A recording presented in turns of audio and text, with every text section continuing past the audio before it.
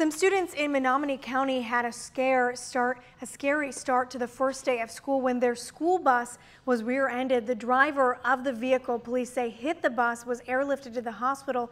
NBC 26's Shane Gustafson is live at 5 with more on what happened. Shane? Yeah, Megan, the county sheriff says the Menominee Indian School Bus was stopped with its lights flashing when a man drove into the back of the bus, leaving him with what police call significant injuries. Now, it happened this morning on State Highway 55 near Goodman Fields Road. The school superintendent says this isn't the way anybody wants to start a school year, but also says this incident shows the importance of sharing the road with the school bus.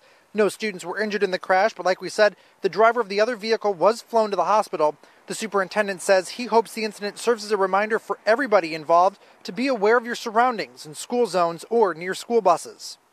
Schools are busy places, and when schools are back in session, you're going to have a lot of congestion.